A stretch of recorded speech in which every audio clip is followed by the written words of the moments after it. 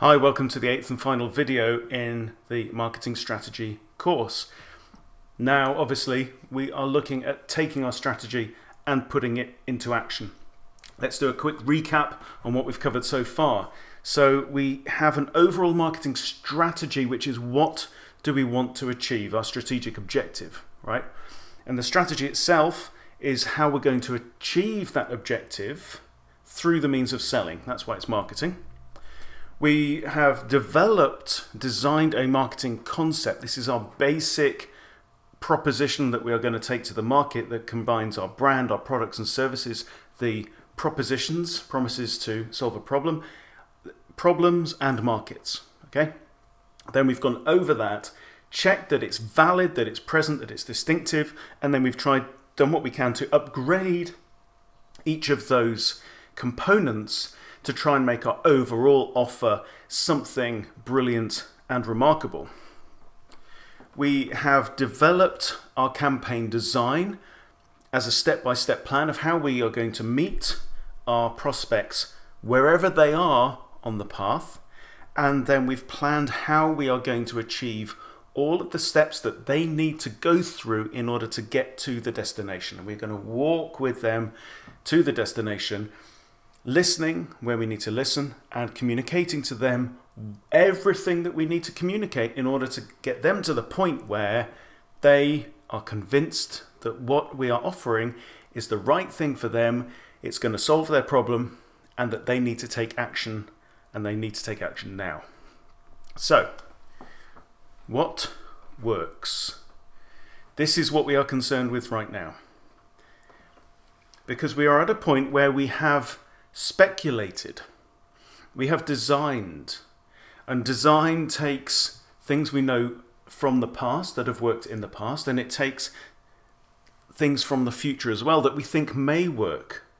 Now, things that worked in the past don't necessarily work today, and things that we pull in from the future don't necessarily work at all. What marketing is concerned with is this question, what works?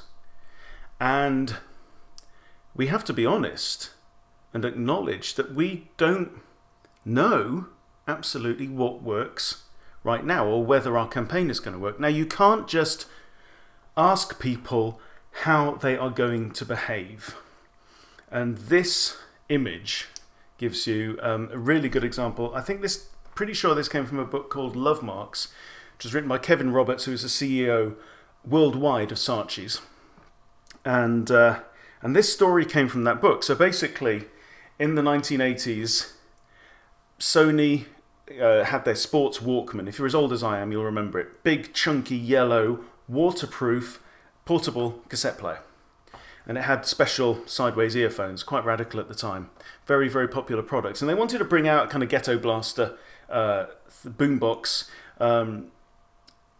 and a sports version of that, which are also very popular things at the time, these portable music systems. But they couldn't decide, should we make it in black, should we make it in yellow? So they did something that was fashionable at the time, still used today, which was a focus group. So they got a bunch of people together, represent their target market.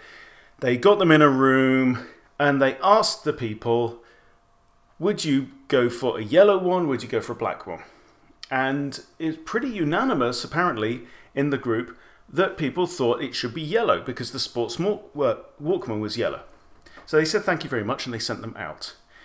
What they didn't tell them was on the way out there were two tables. So as they left, they said, as a thank you for doing this for us, we would like you to take a gift on your way out. And there were two tables. There was one that had black sports ghetto blasters, another one that had yellow ones. Apparently everyone took a black one. So what they said was that they thought the yellow one was a good idea in principle. When it came to making a decision on the spot in real time, every mother's son there picked up a black one, right? Bottom line is, do not trust what people say they're going to do about how they would behave in a hypothetical situation. The only thing that matters is what works. What do they actually do in reality when it counts? Okay. So what we're talking about today, before we can actually light the touch paper and go to market, some final pre-flight checks. Firstly, we need to plan for the unknown, right? I want you to set up a lookout. Now, this is a security system. And then finally, we're going to deliver an extra shot of awesome, okay? Planning for the unknown. There should be unknowns. If there are no unknowns, you're playing it too safe. And safe is the new risky. And if you're playing safe, you're probably basing your decisions on what has worked, maybe for you, maybe for others, but certainly in the past. And the present day is not the past, so you're taking a risk whatever happens, okay? And the rules change all the time. At the same time, what you're doing shouldn't be overextended, and it shouldn't feel like you're, betting the farm on this, right? Yes, there should be an element of risk, because you should be trying something that is new.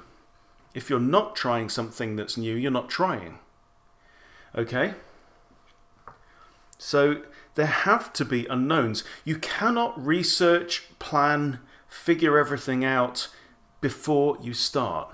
It's impossible to do that. There just isn't enough time. There aren't enough resources to do that. And by the time you finish doing that, things will have moved on, the world will have changed, and you'll need to start again. So marketing is not about figuring everything out before you start. Marketing is about figuring out what you can figure out before you start and figuring out the rest as you go along. Okay, that's the smart way to do it. You cannot plan for everything. You can plan for some things. But one thing you can plan for and should plan for is you must plan to test your assumptions. What that means is discovering what you don't know. There are certain things we're pretty sure about. There are certain things we're confident about. There are certain things that we are making an assumption on. And we need to plan to test that.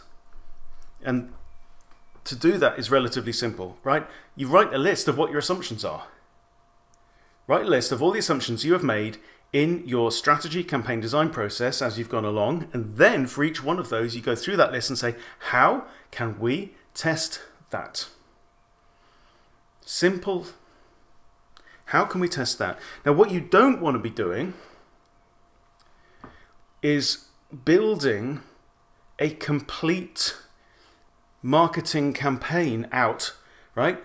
With web pages and landing pages and follow-up sequences and the whole 9 yards, right? And then with putting thousands and thousands and thousands into it, and then hitting the button and fingers crossed, hope that all this investment that we've put in pays off and works.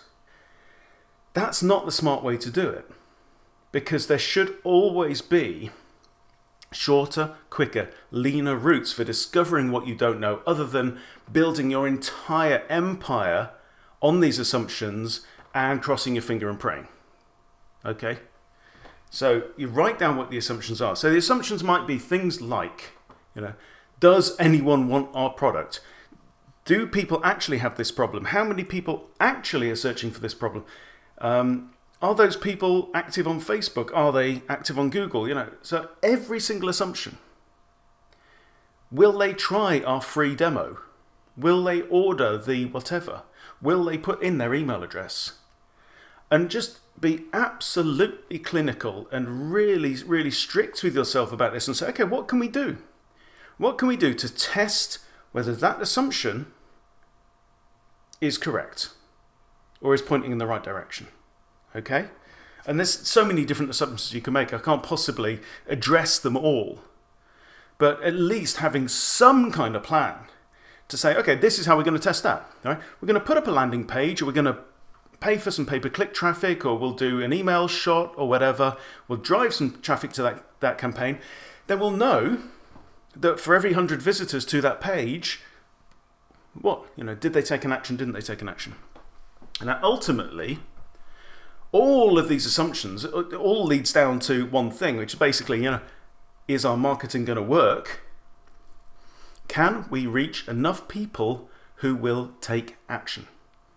Ultimately, the action that we want them to take. Are there enough people? How many of those people will take action? And do we know where the heck they are? Can we reach them? And can we reach them in a cost-effective way? Right? This is marketing. It's all marketing has ever been. Can we profitably sell to this group of people? And that's been the same for over 100 years. Can we reach enough people who will take action? Now, so one scenario, if your market is at step 1 or beyond, step 1 means they are aware of a problem, but they're not aware of solutions. Step 2 is, yeah, we're aware that there are solutions, but we don't have a preferred one. We are considering solutions. Step 3 is then they're aware of your solution. Now, if they're at step 1, 2, which is very common for a market that you're trying to sell to, Google and the Google AdWords Planner, Keyword Planner, will tell you how many searches there are for phrases around that thing. Okay? But, oh yeah, and also as we said, the presence of pay-per-click ads. If you do a search for something around that, and if you see that people are advertising for that, how many ads are there, and whatever, the presence of those ads will tell you there is a market, because some people, not everybody, but most of those people should be making a profit off those clicks that they are having to pay Google for, right? But the fact that there are people searching for this thing does not mean that there are people who are willing to act on that thing. Okay? So Google may say, yes, there's 10,000 to 100,000 people searching for this term per month. It doesn't mean that any one of those people, single one of those people, is actually going to take any kind of action, put their hand in their pocket, pay, right? Maybe they are just looking, maybe they're just researching. So if there is any assumption there about taking action, you need to prove that that's true. So this is an AdWords field test. This is one way, possibly one of the best ways that you can test assumptions out there in the market. It's down to you to come up with the most appropriate way for your business. It may not be AdWords at all. It may not be online. It may be a case of rocking up to a mall, a shopping centre, or standing in the street with samples of your product and saying, will you try this? It may be writing by hand 50 letters and going pushing them through people's letterboxes, right? Asking them something, whatever it is. But the nature of the assumption that you've made will naturally lead to some ideas for how you can test it. So this is one that I like, AdWords field test. This is going to tell you 4 important things. How many people you can reach. Okay. Now, AdWords will tell you currently, depending on how much money you spend with them, but AdWords will tell you at least within one order of magnitude, so that's a factor of 10, how many people are searching for phrases like the one that you've put in, right, per month. Now that absolutely does not equate to how many people are actually searching for that phrase per month, right? What Google tells you is the size of a market for that thing is only loosely related to the actual size of the market. So, you know, we are only concerned now with actuals, not with forecasts, okay? We've got to have the actuals. So if you bid for a particular phrase, and don't go really, really broad on it, right? You go for the phrases that you really think are going to work, the phrases that say, I've got this problem and I'm desperate to solve it, okay? And put more money into those, even if it means, you know, upping your bid, rather than just going really broad and just, you know, dredging the whole river, okay? So what that will tell you is, if I bid like $3, $5 or whatever per click, how many people actually type it in, because Google will then tell you that with real numbers, and then how many people will click on it, okay? So how many people can you reach? What is the initial cost likely to be? Because Google will give you a recommended bid, right? But you'd never go on that. I've never actually ended up paying anywhere near what Google tells me that I should be bidding for a term. But here's the important thing. At this point in time, with a field test, you're not necessarily trying to make a profit, because what you're doing is you're buying intelligence. You're buying market research at a relatively cheap rate from Google. Okay. The third thing is it's going to tell you whether they will do anything once they click through. And then finally, gives you a chance to test what approach actually appeals to them. And I've underlined the word appeal because the word appeal is extremely important. You know, ultimately, the appeal is the hook that is going to get somebody's attention, that is going to get them expecting to have their problem addressed and solved when they get through, right? People have said in advertising, you know, there is nothing more important than the appeal, and that is right. The appeal is the core of everything that we're doing, right? It's saying, it's like the core of your proposition. This thing will solve your problem, bang. That's where they meet, okay? We'll talk about this a bit more. Like I say, you don't have to make a profit. This is not the point, but you will get valuable and important market research data on what the pay-per-click cost is, because it may be that you can then continue to use PPC down the line to drive traffic. If you can do that in a profitable way, that's great. So I'm going to take an example. Now I'm currently working on a project to do with back pain. So the client has a solution that can relieve physical pain in many cases, not absolutely every case, but it worked for me. So this is using EFT tapping. It reduced my tendonitis by over 90%, and you know, I've got normal use back of my right arm. Now, using the principle of pipes, this is, if you've read Convert, what this is talking about is multiplicity. Okay, so instead of going pain relief or pain, right, which is a big but vague, watery, washy market, we're going for specific things. So we want specific, urgent, I'm looking for a solution, all right?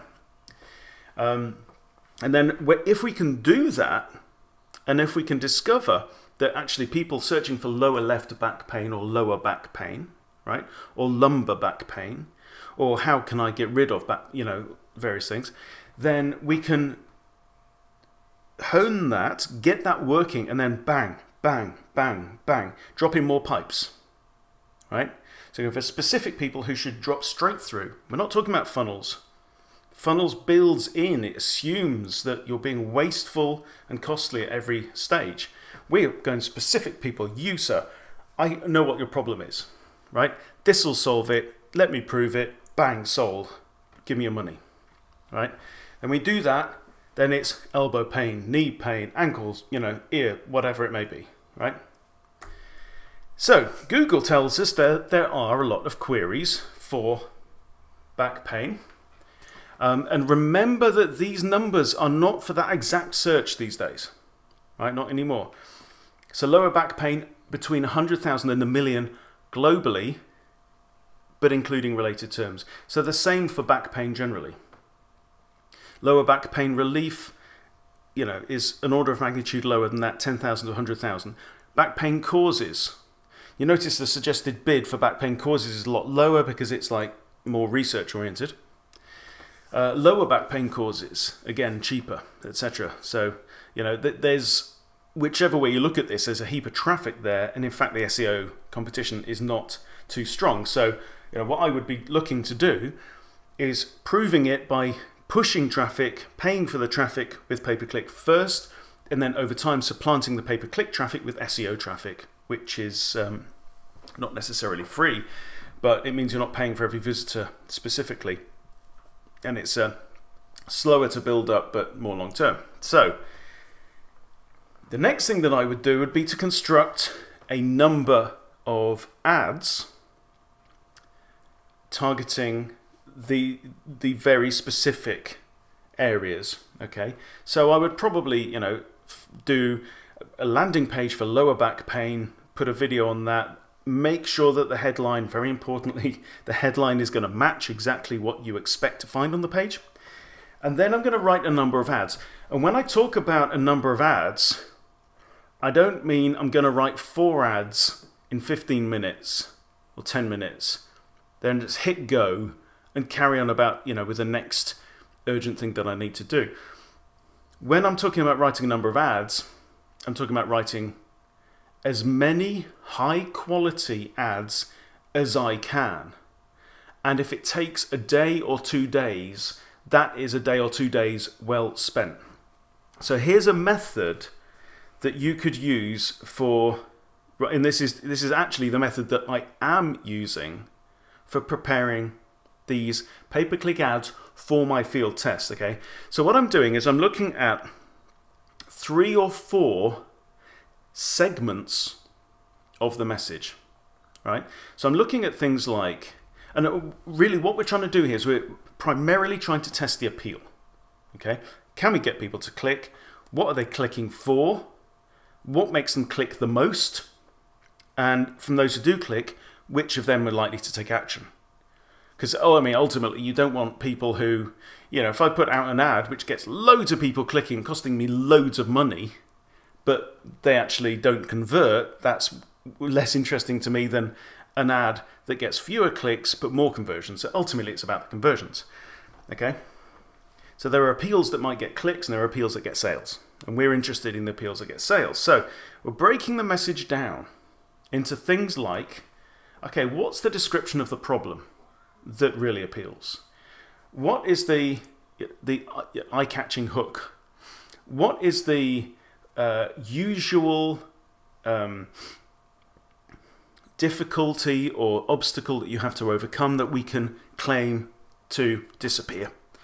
And how can we make this appear easy, cheap, accessible, achievable, whatever, right? So here goes just a few examples. All right.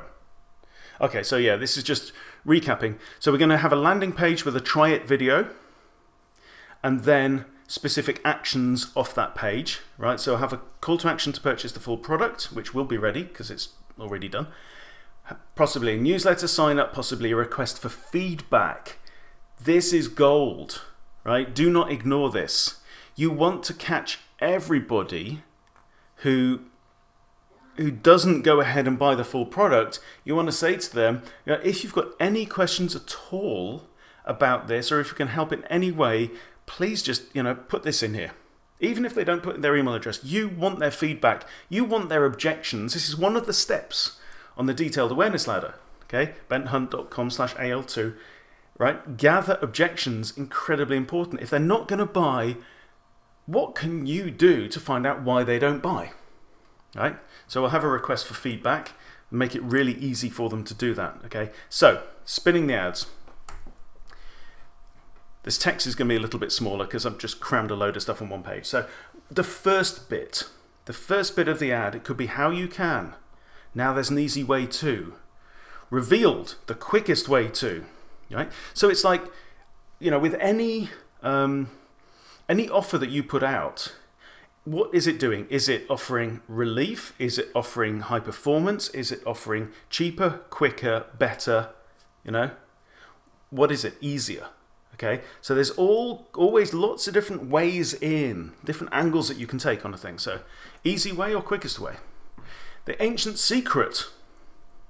One simple technique that, okay, I can show you how to. Or go straight for the problem. Don't let back pain ruin your life. This is an instruction. Reduce or eliminate even crippling back pain. Right? Now, all of this kind of copy should feel really quite familiar. And there's a reason for that. The reason is that people have been practicing this language for over 100 years, and you've seen a lot of it. Right? The reason you've seen a lot of it is because a lot of it works. Right? You don't want Shakespeare here.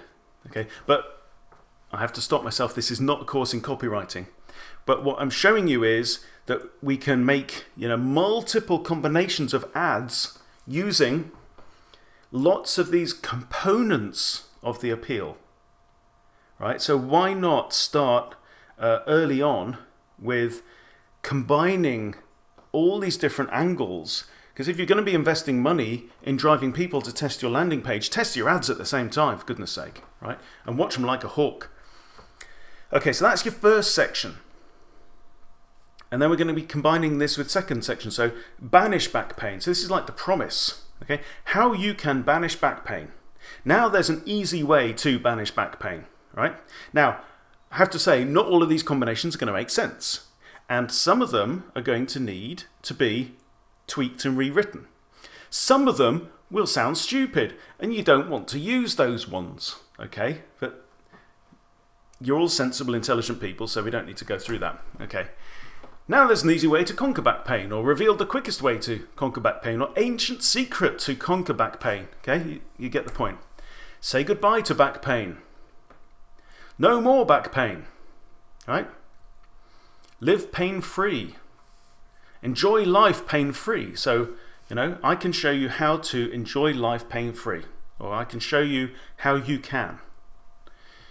Immediate and long-lasting relief is another one, okay? And then the promise on the other side, you've got and live free from back pain and get your life back, allowing you to live life to the full again. Or it could be in minutes, which is a, you know, ancient secret that, you know, lets you say goodbye to back pain in minutes. Right? You've got an ad there. Good ad. Without leaving your chair. What ways can we think of to say how easy or accessible or likely to succeed this thing is? Write them down. Do they make sense? Spin them into ads. Weave them together. Now there's an easy way to say goodbye to back pain using your body's power to heal itself. All right? Now, it is important to say there's a phrase, CHICO, that we use. It stands for crap in, crap out. Take the time, even when you're putting these components together, right, to delve into the actual problem, the actual impact on the real human beings that are going to be typing this thing into Google. You know, there's people there that really care. They're not wasting, they're not, you know, spitballing. They really want this. Okay, so let's honor that and put the time and the effort and the care from our side into writing this stuff, okay? By releasing your body's natural healing. Could work. So what we're going to do is we're going to combine these things, and then we're going to be looking for the patterns of the ones that work the best, okay? How about this, right? Don't let back pain ruin your life. Enjoy life pain-free, or that wouldn't work. But ancient secret to no more back pain that your doctor won't tell you, all right? Now there's an easy way to say goodbye to back pain that your doctor won't tell you. Or revealed the quickest way to banish back pain that even your chiropractor doesn't know. Right? Now, I also have to say at this point that, you know, the ads that you put out there should be honest and truthful and legal. Right? So that's my disclaimer. So this is the principle, okay? And then you would, you know, gather them at the end or as you go along and say, well, Ancient Secret seems to be working well. You know, people like Ancient Secret.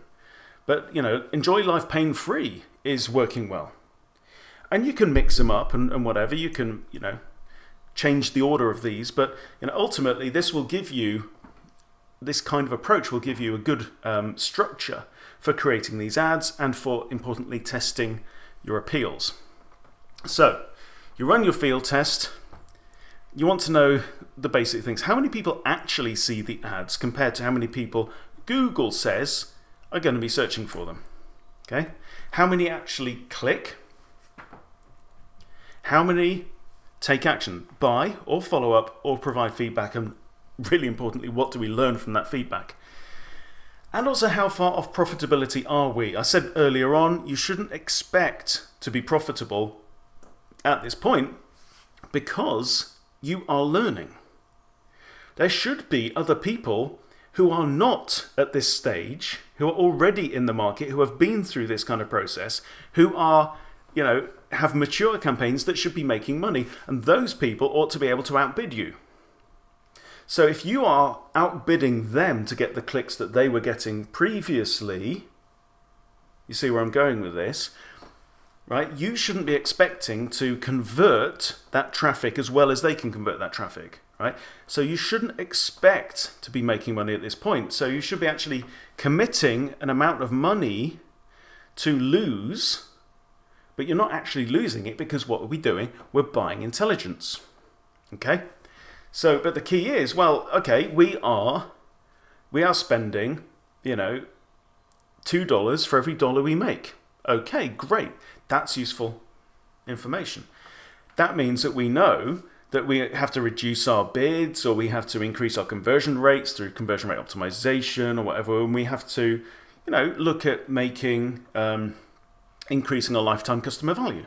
So for every customer that we get, how can we actually make more from them over time? Cool. So that's the first thing. Planning for the unknown. Okay. If you don't plan for the unknown, who knows what could happen? You don't. All right. Second thing, this is a very short one. Set up a lookout. Okay. What this means is that part of the unknown is that something could go wrong, and we need to know what could go wrong. Okay. If something does go wrong, we need to be alerted about it. Okay. So part of planning for the unknown is planning for the possibility of failure. Right? The crew of the Titanic didn't do this well enough. Right? Now, we've said right at the beginning, when we were looking at the phases of a marketing campaign, that we think expansively, we make decisions, we start to execute our campaign, and then we review our strategy, but we review it periodically. We don't review it every single goddamn day. If we start sitting down and going, well, how is our strategy doing and what can we change every day? What's our path going to look like? It's going to look like this, right? We're going to have scribble. Our trajectory is going to be scribble. It's going to be worthless. Partly because your strategy needs a chance to prove itself. Right? If you take a little bit of feedback and panic and think, oh, what can we do about this? Well, maybe you haven't been doing it for long enough. Maybe your message hasn't had time to resonate. Maybe people haven't had time to think about what you're saying to them and to get back to you, right? So, we have to plan for enough time for our strategy to have the effect we think it's going to have, okay?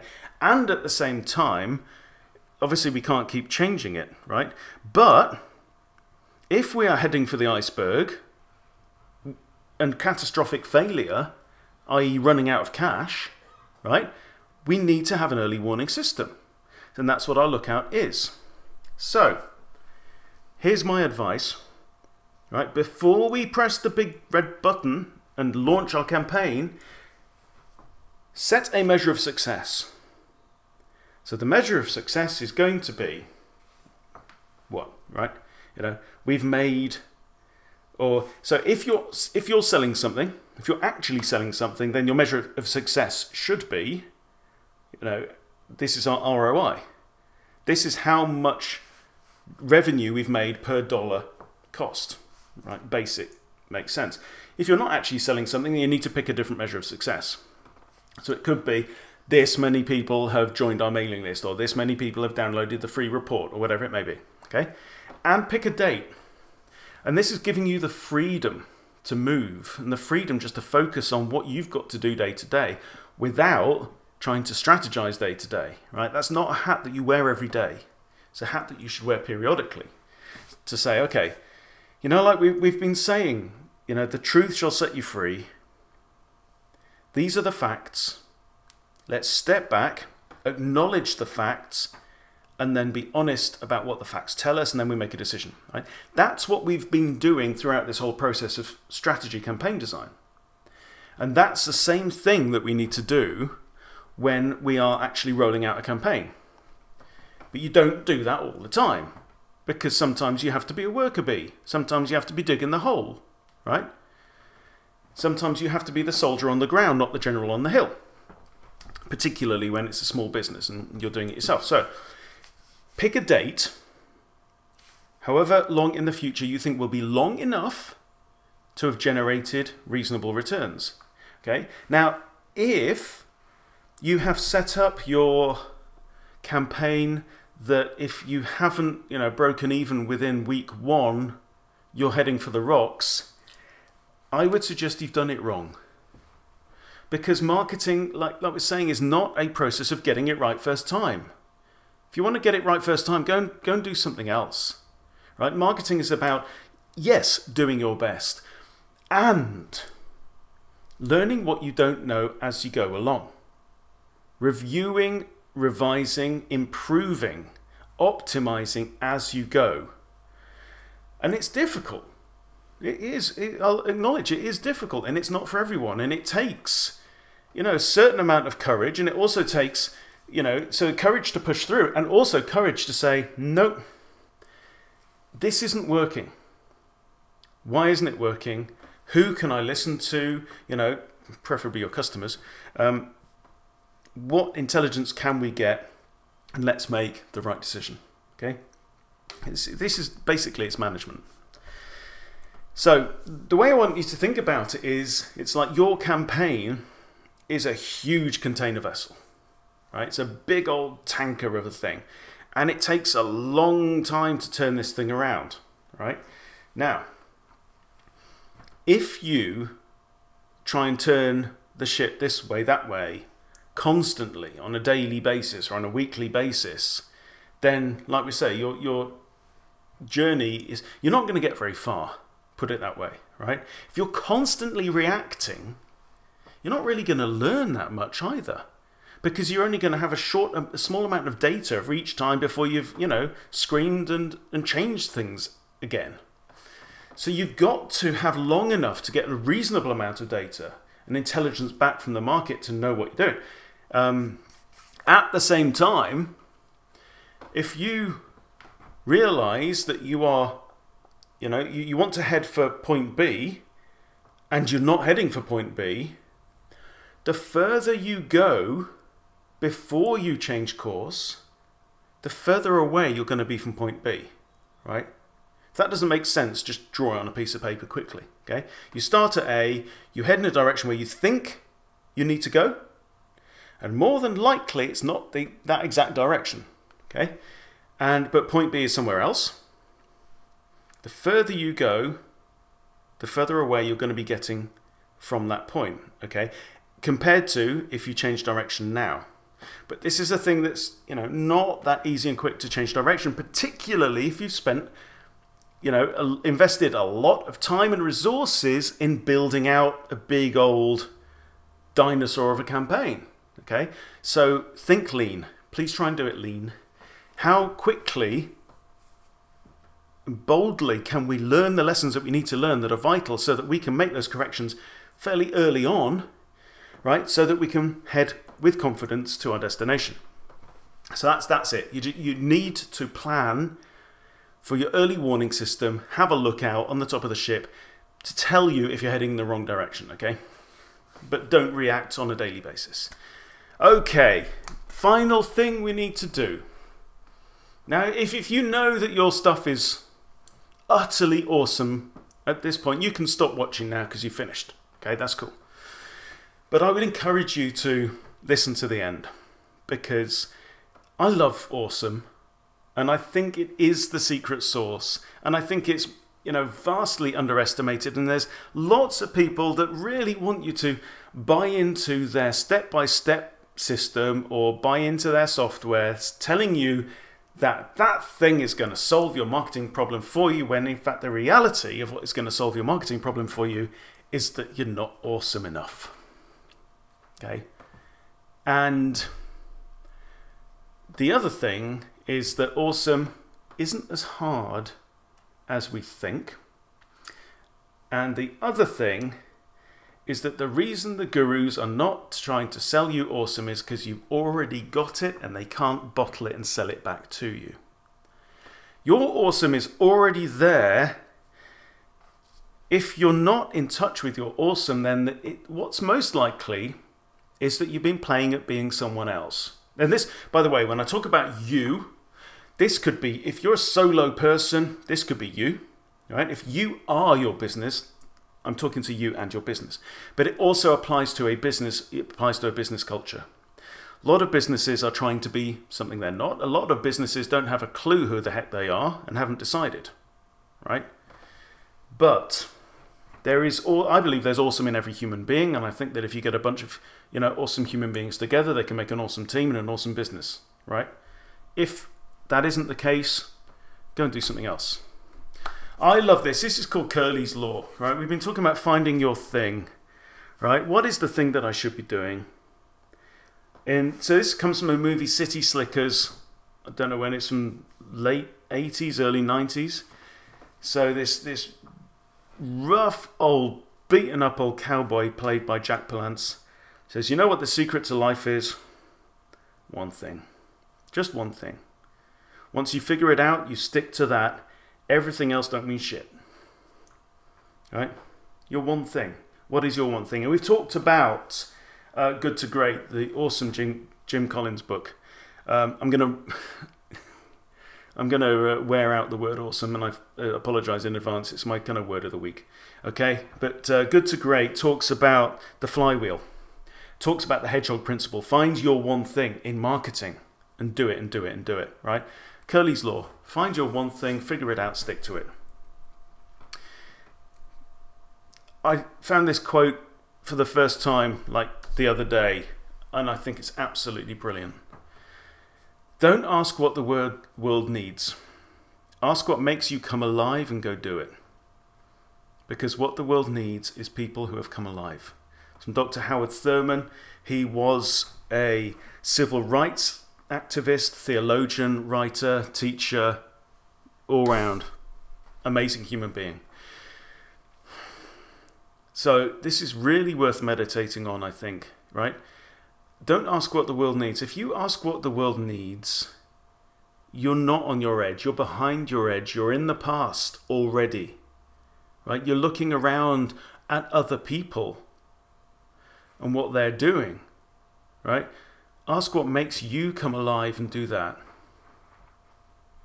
There's really nothing else to say on it. So, finding your thing. We've talked about it quite a lot. I don't think there's anything left to say. But, with the time I have left with you, I want to drill home the power and the importance of awesomeness. Okay, so awesome autopilot. This is basically saying the awesomeness is it's the oil that makes the whole thing work, right? If you haven't got the awesomeness oil in your system, then there's going to be friction and it's going to take a lot more effort to get the results out. But awesome actually accelerates and improves constantly. It generates this real positive cycle that goes on. Okay, so just let these things sink in. It's easier to be something that means a lot to you than it is to do something you don't care about, right? It's obvious. Be yourself. Everyone else is taken. Everything is easier when you are able to be, or let's say give yourself the permission to be the highest version and the highest vision of yourself. Right? Who are you called to be? Bang. Your heart just said it. Right? Who am I called to be? Okay? It's in there already. Okay? And when you say, okay, I'm going to do that. That's me. That is me. I accept my calling, right? Everything gets easier. And doing an awesome job does your marketing for you. Okay? So when we're saying be awesome, that means that what you do is awesome. Right? That your client's experience of you, every customer has an amazing experience of you. Okay, page 2. Doing an awesome job makes happy customers. What do we know about happy customers? Happy customers are the best possible advert for your business. The worst possible advert for your business is unhappy customers. Okay? What does it take to delight your customers? Now there's two things here. One is, don't pick customers that you can't delight. All right? And the second thing is, do what it takes to delight your customers. Right? Because happy customers are the best advert for your business. Awesome results and happy customers make awesome case studies and testimonials. Case studies are incredibly powerful because case studies prove that what you're selling works. This customer had this problem. We spoke about it. We investigated the root causes. We put together a plan. We implemented the plan. Problem went away. Customer's doing amazingly well. Customer's life is transformed. That's the end of the case study, right? Now, I haven't there sold myself. I haven't said, because we're so goddamn awesome, etc., etc. No. Customer had the problem. We did this stuff. We did our stuff. Problem went away. Done. Okay? So the subtext of all of that is, hey, if I've got a problem like that, I could come to you and we could do the same kind of thing that you did for those guys for me and my life will be transformed. Yes. Case studies are incredibly powerful. One of the best pieces of advice that you can think about is to make your business into a testimonial making machine. Okay? If every single thing that you do is purposefully directed around the question, right? How can we get an awesome case study or testimonial from this, what we do, then you are almost certain to succeed. Awesome results make awesome case studies. Awesome case studies attract awesomer customers. And if you've got a niche, right? If you are the person that does this thing, or the business that is the one for that thing and gets these results, you will start attracting the customers who really want what you offer. And if you do it really well, you can even get those customers applying to you. They could be coming, they could be seeking you out instead of you seeking them out. All right? That's like what we think about marketing all changes. That's changing the whole game. Right? So, change the game. Don't assume that marketing is about paying for clicks, building a mailing list. Right? Maybe that you can cheat. Maybe you can just say, no, do you know what? I can't be bothered with all that stuff. I tell you what I'm going to do. I'm going to do something that's so awesome that so many people are going to be talking about what I do and the results that I get, that people are going to come to me. Doesn't that sound exciting? Page 3. Awesome is distinctive. We try a lot to say, okay, well, what's distinctive about your business? Well, we're customer focused. Right? We see a lot of that around. Businesses trying to be distinctive. Awesome is already distinctive. You've solved that problem. Check. Done. Awesome is memorable.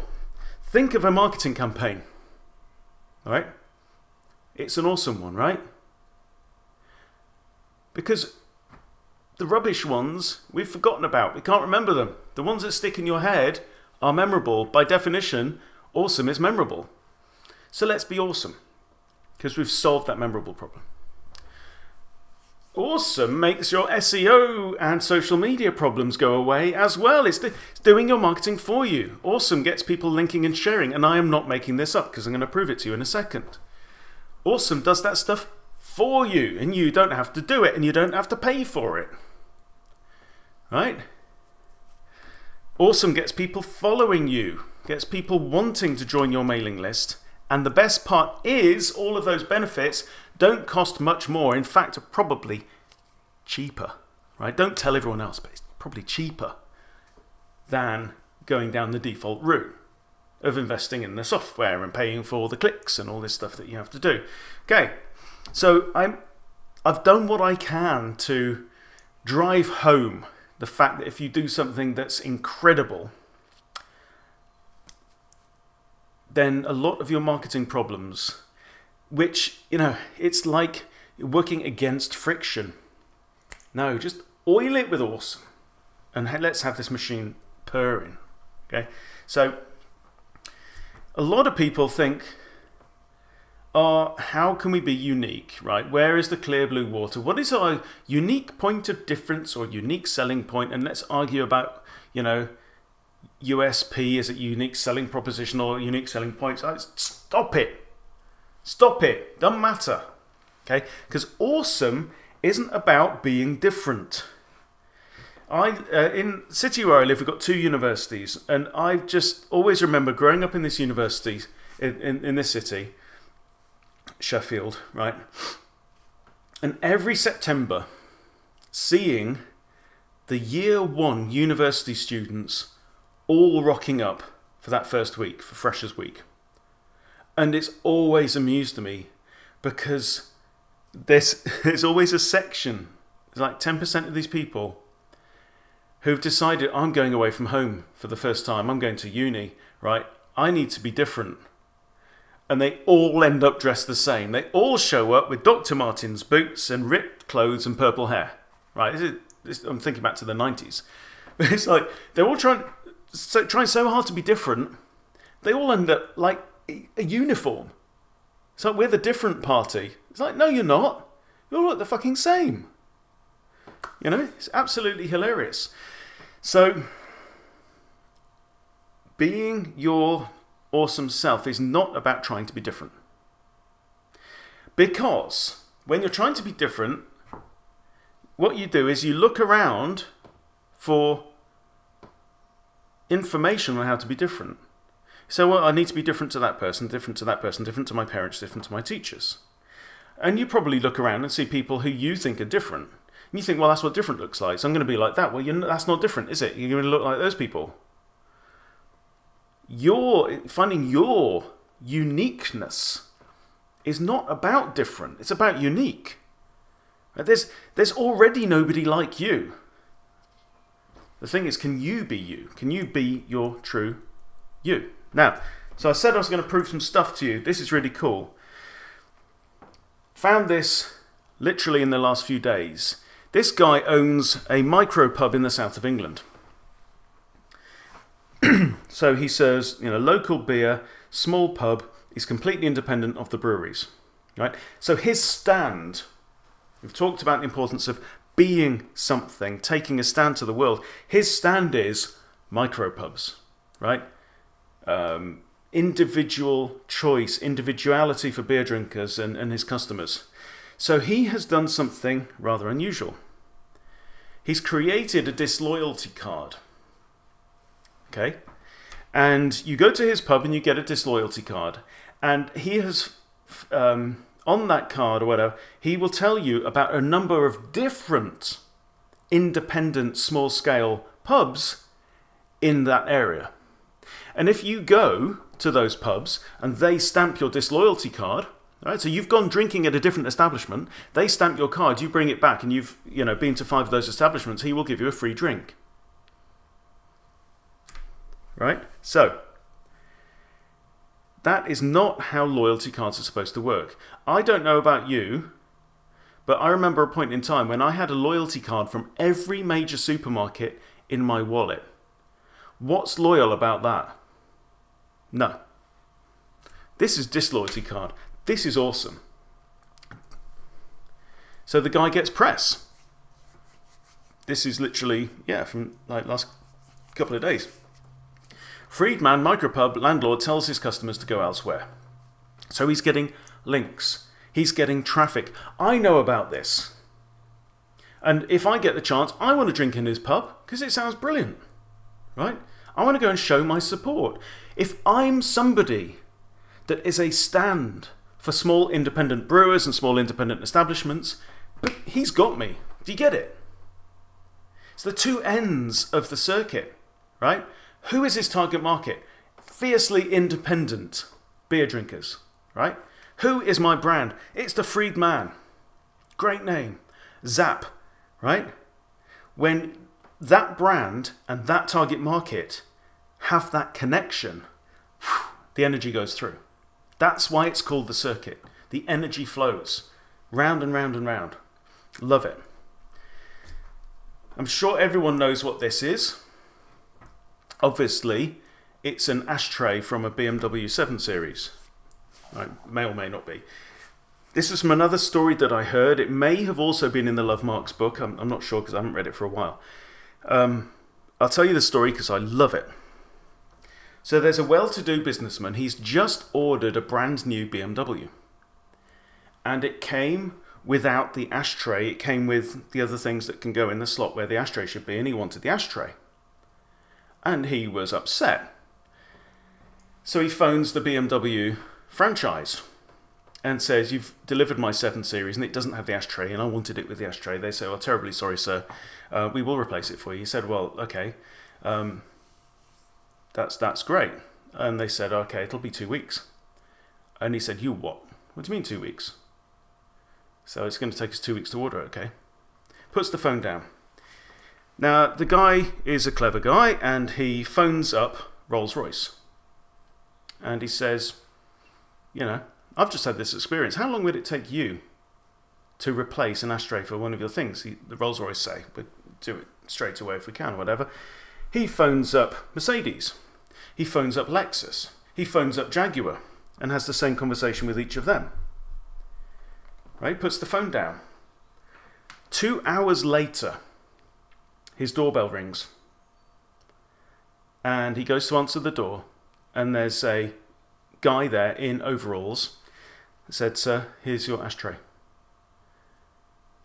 And you can understand what's going through the guy's mind. He's like, I can't believe you people, right? What is BMW like? I've just spent a huge amount of money, more than most people's salaries, on a brand new BMW. I phone you up. You say it's going to take 2 weeks to get me the ashtray, right? Brand new customer. This is how you treat your customers, right? And then, because I complained to you, oh yeah, because he phoned them back up and said, I've just spoken to your competitors and they've said they can blah, blah, blah, right? And then this guy turns up, he bawls the guy out and he says, you guys at BMW are terrible. How can you explain this? And the guy standing on the other side of the door says, I'm sorry, sir, I can't answer that because I'm from Lexus.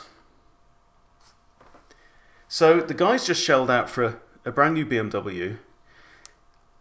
The people at Lexus understood something that the people at BMW didn't understand.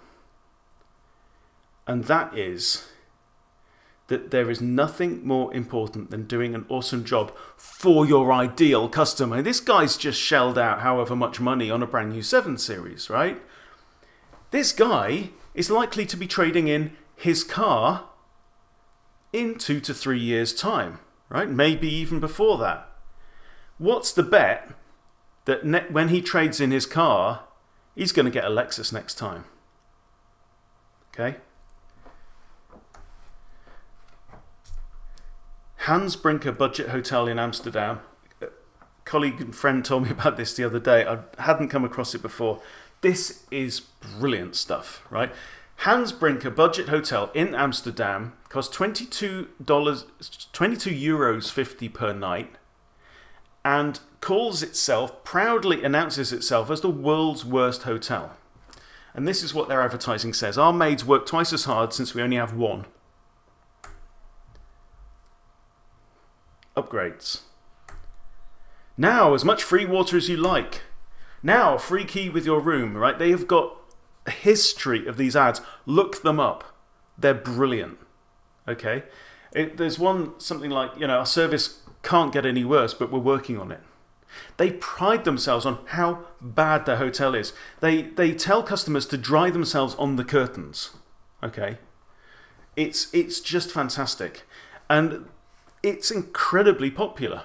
right? Because it's talking directly to the target market. The target market is students and backpackers who want the cheapest service and expect it to be crappy. But this is almost celebrating the crappiness. It's absolutely wonderful. It's taking a negative and, in a genius way, spinning it into a positive. And it gets people talking about it. And people have been talking about this place for years. I never even knew about it. It's absolutely fantastic. This is a guy called Ben. You may not know who he is, but you probably know his job.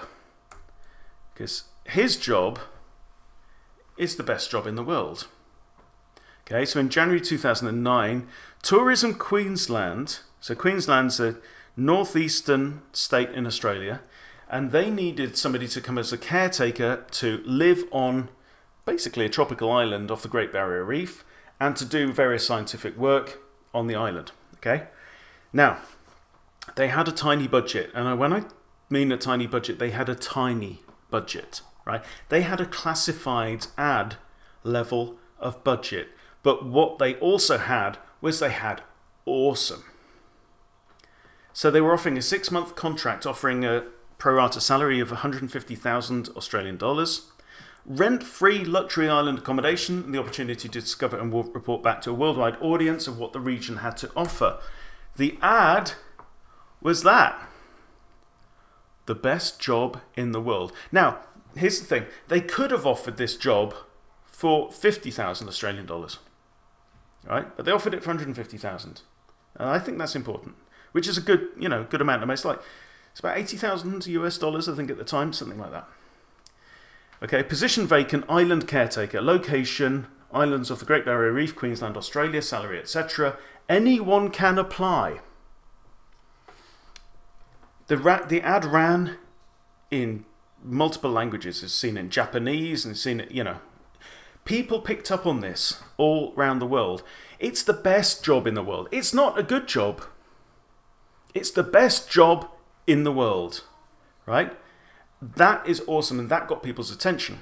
So this thing ran, and it ran so much. On the day the applications opened, the website got 4 million hits, right? In the first hour, in 1 hour that day, 4 million people trying to apply crashed the website. Okay? It's absolutely fantastic. So this is what we're talking about. Awesome gives you exponential returns. Think about the 80-20 curve, or think about the 95-5 curve, right? These things that we've been looking at, right? The world's worst hotel, the world's best job, or the pub that tells people not to drink there. These are right up at the, this end, the top end. They are up at the end where the return for being absolutely awesome, it eclipses even the return on being really, really good. Talking about awesome. We're talking about awesome to the level that, you get, Facebook goes crazy, that people link to you, and all that just keeps bringing traffic back and back and back. Right? People just want to share your story. Okay? It's just pretty straightforward. So here are a few examples of questions that you can ask yourself, and there are lots more. What can nobody else claim? What can nobody else do? What is nobody else willing to do? How can we surprise and delight our customers? How can we surprise and delight our customers even more than that? What is the last thing that our customers would expect? Right? So surprise is really important. If I had all the time and all the money in the world, those things didn't matter, what would I do to surprise and delight my customers? What would put a smile on their face? What would get them to laugh out loud? What story do I want them to tell to their friends when they're down the pub? What story? So I've just told you a story about an ashtray and a car and a mechanic, okay? The reason I wanted to tell you that story is it's an awesome story.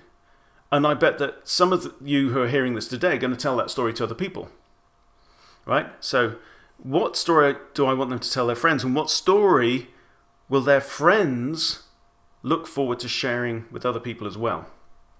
Okay, so I can't keep underlying it anymore, right? The importance of doing something that is remarkable, but it's remarkable because it's you, but it's you 100%. So I'm talking about the Superman you, not the Clark Kent you, right? A lot of us will go through a lot of our lives not using our superpowers, right? We're acting Clark Kent. We are hiding our true identity under a boring suit. We are pretending to be less than we are in order to fit in and not be noticed. Okay? Now, if that works for you, brilliant. But I hope that I have made it very, very clear that in marketing, just rip open that shirt. Okay? Be your super identity. If you haven't seen the movie Jerry Maguire, I advise you to watch it. Just, you know, on the back of this video if you can, just for inspiration, right? It's just a wonderful movie and you'll enjoy it. Okay?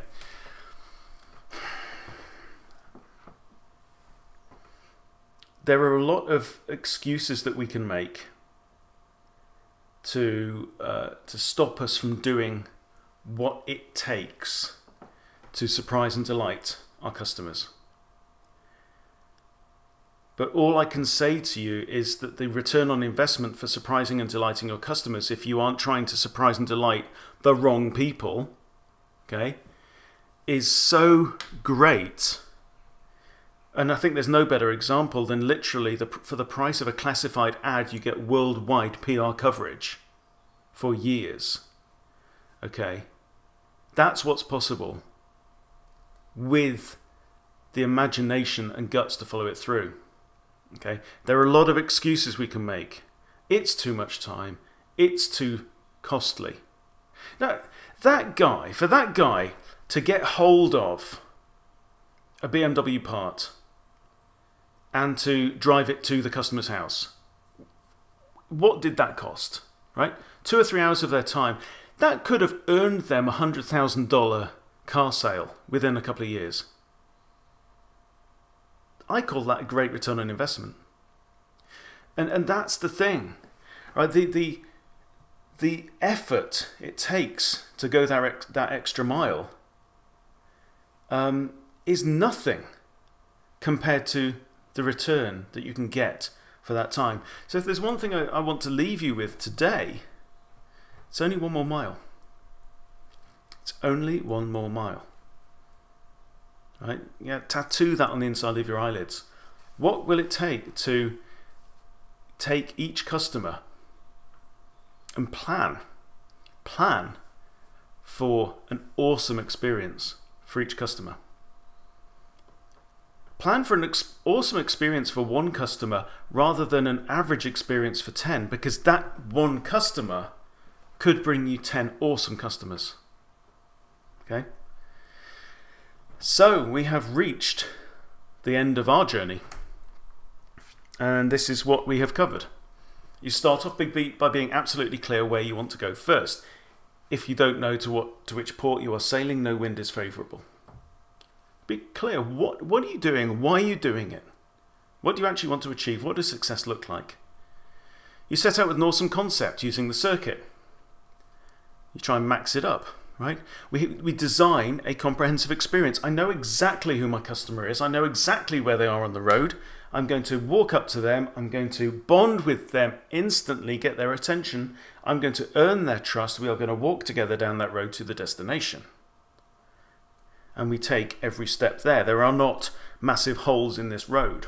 We know what we have to do. We prepare for it. And we plan to discover what we don't know along the way. We haven't walked that path with that person. There may be assumptions. There must be assumptions. And we are going to plan for how we are going to keep our eyes open, learn the intelligence that we don't yet have, so that we can respond in an appropriate way, in an intelligent way. And we're going to set up a lookout so that in case something drastically happens that means that our strategy is wrong, we're going to know about it and we're going to be able to do something about it. And then we're going to review sensibly. Over time, we're put in to say, how is this working?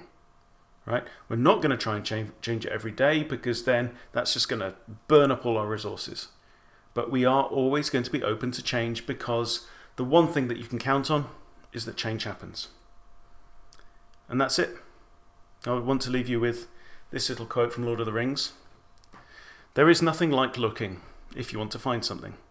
You certainly usually find something if you look, but it is not always quite the something that you're after. And that's it. You know, we can plan as much as we can plan. We can research, we can talk to people, we can gather all the intelligence and information that we can, and then we have to step out of our front door onto that journey, and you never know quite where that journey is going to take you. But be alert, be aware, and bottom line, enjoy the ride.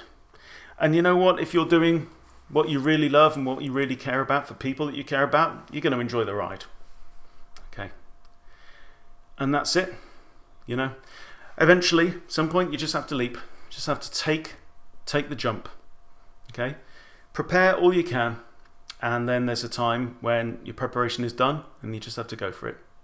So I want to thank you for coming on this journey with me. I've had an amazing time putting this course together, and I hope you've enjoyed it, and I hope you are excited and that you have this feeling about marketing, that it's not just the numbers game and it's not just the grind, and you're not just putting meat in the top of the machine, turning the handle and waiting for stuff to come out, that it can be a lot more exciting and thrilling than that.